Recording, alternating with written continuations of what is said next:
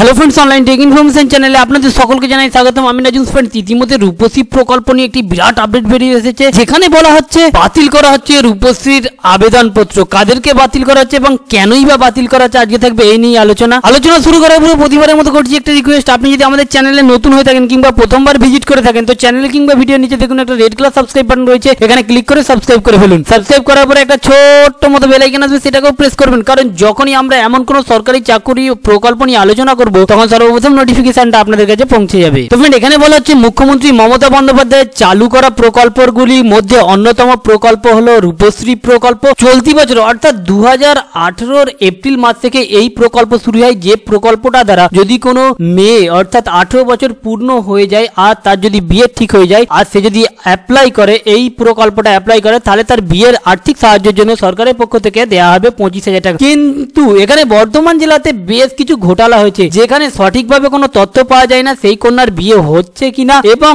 জোর কদমে চলছিল ওখানে কারচুপি। যেখানে বলা হচ্ছে যে 4102 জনকে মোট দেওয়া হয়েছে 10,25,50,000 টাকা। ইতিমধ্যে এর মধ্যে রয়েছে বেশ কিছু কারচুপি।